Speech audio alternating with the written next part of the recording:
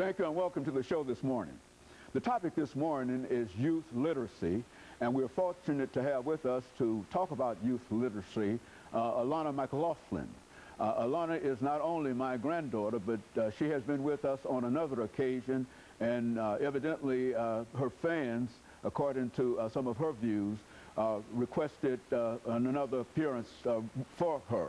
And of course, Alana, let me welcome you back to the show this morning and to tell you really how delighted we are to have you, especially because we think in terms of bringing to the audience this morning some information relative to what we call youth literacy and dealing with young people between the ages of 3 and 5, you see. And so what we'd like to do this morning is to not only deal with that, but to look at some of the things that you've been involved in terms of trying to assist, even at your age of 8, trying to assist young people. And so let's start off by talking about you and your school experiences. Well, at school, we usually use these treasures reading books that we keep in our lockers. They help us read stories, like for our vocabulary, to learn words such as that. And we use those stories to tell us information such as true non-fiction stories or fiction stories, just to let our imagination spread out or to give us real knowledge on something that we're doing, such as a review test or a reading test. And so you found in your situation now, what grade are you in now?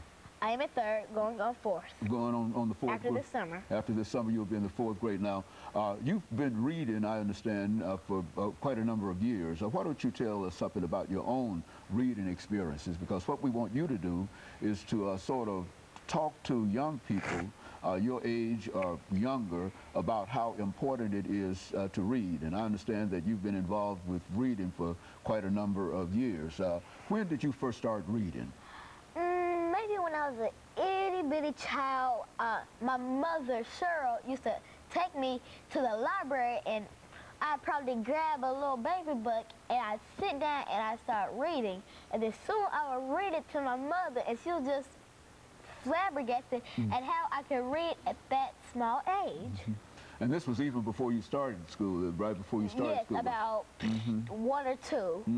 And how many schools, now you're in the 3rd grade, you've attended a number of schools and had reading experiences in most of them, and all of them I would imagine, before now. And why don't you say something about that? Well, first I went to Napier for pre-K, then for kindergarten and 1st I went to Alice Green, and for 2nd, 3rd, and 4th I'm at Glenn.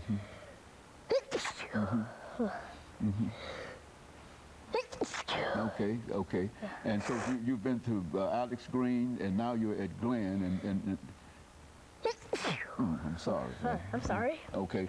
And so now you're at Glenn, and what are some of your experiences in terms of your reading now? What level do you read on? I read at a 45, which is at a 5th grade level. And so you're at a 5th grade. Why don't you tell us something about some of the books that you've been reading here lately? Well, right now I am reading Mystery Isle by Judith St. George, originally called The Chinese Puzzle of Shag Island. I recently read The Miraculous Adventures of Edward Tulane by Kate DiCamillo, The Tale of Despero by Kate DiCamillo, and Because of Winn-Dixie by Kate DiCamillo. I gotta say, I'm a Kate DiCamillo fan. And now, who is Kate DiCamillo? I mean, is that... She's an author of all the books that I just named, except Mystery Isle by Judith St. George, who also made other books, such as Haunted, and I've also read Nancy Werlin, Double Helix, and Jennifer Allison's Guidla Joyce, Physics Investigator. I've also read Lulu Dark and See-Through Walls by Bennett Madison, and Dorothy and Thomas Hobler, The Sword That Cut Through the Burning Grass. And so you've been involved in a real sense in the whole process of reading for quite a number of years, and you can even remember the number of books that you've read. Is that right? Probably. Let's see. Tale of Despero by Kate DiCamillo, The Miraculous Adventures of Edward Tulane by Kate DiCamillo, Mr. Owl by Judith St. George. I've also read some mystery books, such as The Magic School Bus. I'm also into paranormal activities, such as ghosts and ghouls and vampires and stuff. And so over the last 15 seconds here, Alana, and before this second segment, let us think in terms of bringing back some additional information in reference to that. And we'll be back with our audience following this very, very short commercial break.